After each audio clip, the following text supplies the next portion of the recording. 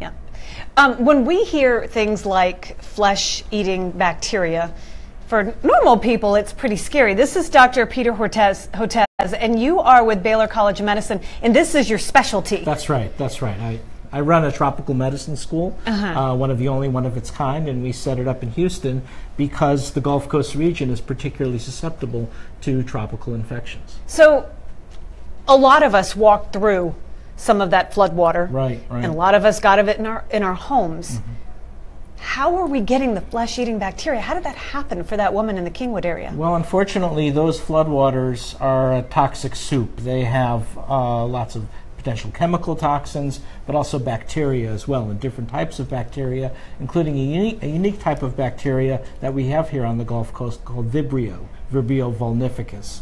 And what happens is if you have a cut or an open wound on your skin, those bacteria can enter, and they have the ability to invade through the tissues. They produce enzymes that actually destroy the tissues, and then can get access to the bloodstream. Fortunately, overall it's a rare infection, but we've seen this we see about a dozen cases on the Gulf Coast every year, and then there's an uptick during the time of floods and hurricanes. So for instance, more than a dozen years ago, after Katrina, we saw several dozen cases and about 6 deaths from this flesh-eating bacteria. Now, this particular woman, they haven't reported yet, at least publicly, what the bacteria is, but there are several different types that can do it, including ones that are unique to the Gulf Coast. I know there are a lot of other things that we're going to talk about in this topic, but another thing that I've experienced with the number of people I've talked to since the storm, rashes and things like that.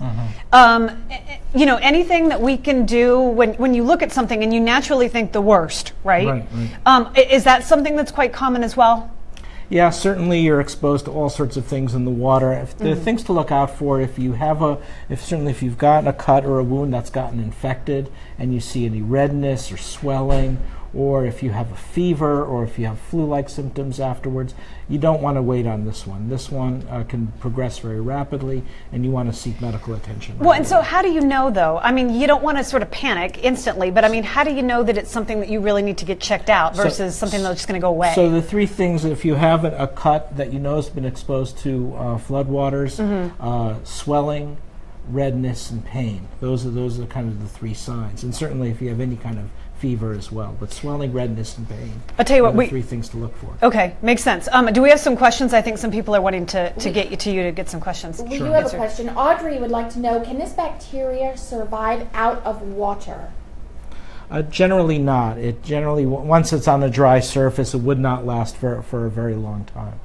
Okay, another one is, if somebody has been potentially at risk, is there any preventative measures that they should take, or a shot they need, or what do you recommend? Well, certainly another bacteria that we worry about is the bacteria that causes tetanus. So you want to make certain that you keep up to date with your tetanus vaccinations. Now, we're not recommending you specifically get vaccinated if you've been exposed to floodwaters, only if you haven't had a tetanus vaccine over the past 10 years if you're an adult. So regardless of whether or not you've been exposed to floodwaters, make sure you're up to date with your tetanus vaccines, also your hepatitis vaccines, and if you have a child, you want to consult with your pediatrician to make sure that your child's up to date with all the shots, all the shots. Okay. Yeah. We have another question. Nicole would like to know, is this bacteria contagious? Generally not. It's generally from exposure from the floodwaters. Okay, that's a great question. There are actually some other things that you want to talk about as well that kind of Harvey has brought in. Well, I think the other gift that Harvey brings us is with floodwaters are mosquitoes and mosquito-borne infections. I say gift with a sort of a sarcastic way. One of the things that we've learned after floods is you can get a big uptick in West Nile virus infection.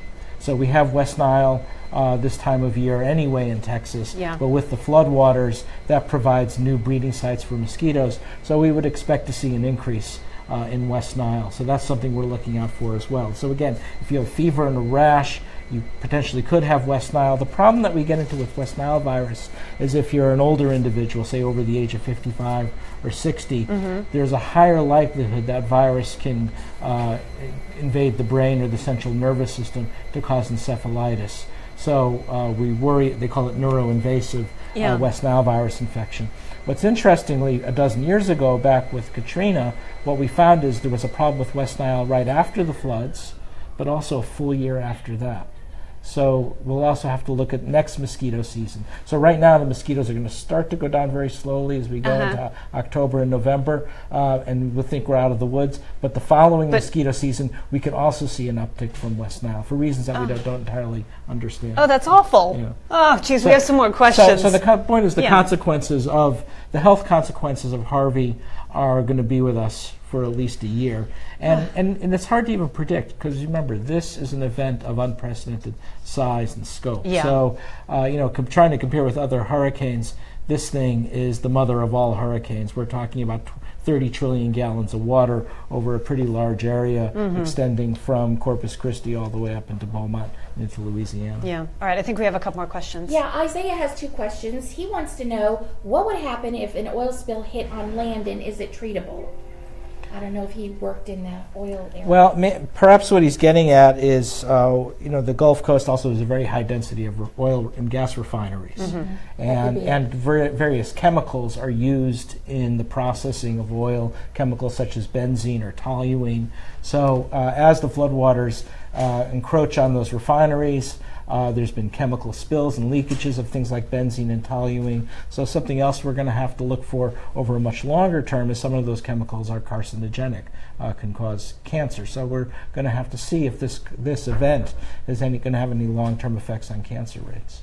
And is it treatable if he was exposed to that on land? Well, the problem is it's hard to know what it is. One of the things that we're doing at Baylor College of Medicine is we have an environmental health group that's collaborating with another university in Oregon that actually has a bracelet that looks a little bit like this one, which is very spongy-like, and it absorbs the chemicals, and they're going to actually count the number of chemicals that people are actually exposed to. So we're going to learn a lot from this event. Yeah. But it's going to be with us for a while. Okay.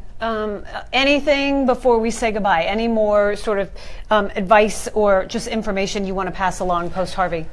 I think this is a stressful time, and it's good to acknowledge that it's a stressful time, because we haven't really gone into the mental health effects. But we're going to see PTSD. We're going to post-traumatic stress disorder. We're going to see. Don't be surprised if you're feeling depressed or having feelings of anxiety or worry. This is a normal reaction. But if it starts to impair your day-to-day activities, you want to get help from a mental health professional, psychiatrist, or a mental health counselor. Dr. Hotez from Baylor College of Medicine, thank you so much for joining us, and thanks to all of you. Thanks so much for having me.